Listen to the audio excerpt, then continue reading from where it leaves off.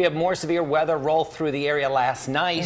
Katie, can we expect more storms today? You know, it's possible, especially later tonight, but generally through the daylight hours. I think we're in the sunshine. You know, in the course of the last couple of hours, you can see there's actually even been a little pocket of showers just outside of Berks and Lancaster County. So you may get clipped by the need to maybe flick the windshield wipers once or twice out along 81 or even the PA Turnpike heading farther inland into the center of Pennsylvania. But, you know, generally speaking, it looks like a pretty decent day, and it's better by comparison in terms of heat and certainly in terms of humidity than it was yesterday. But it's a little bit of a slow subsidence when it comes to the drop off of both of those values, because our frontal boundary, it didn't really clear the coast. So it's kind of stuck. And because it's stalling out, that means that we do stay on the warm side, a little bit above average, and also a tad humid. Now, future dew points, you'll see this. You know, we're still off to a muggy start. If you have already stepped outside, you're probably wondering, what the heck are you talking about? It's still really muggy outside.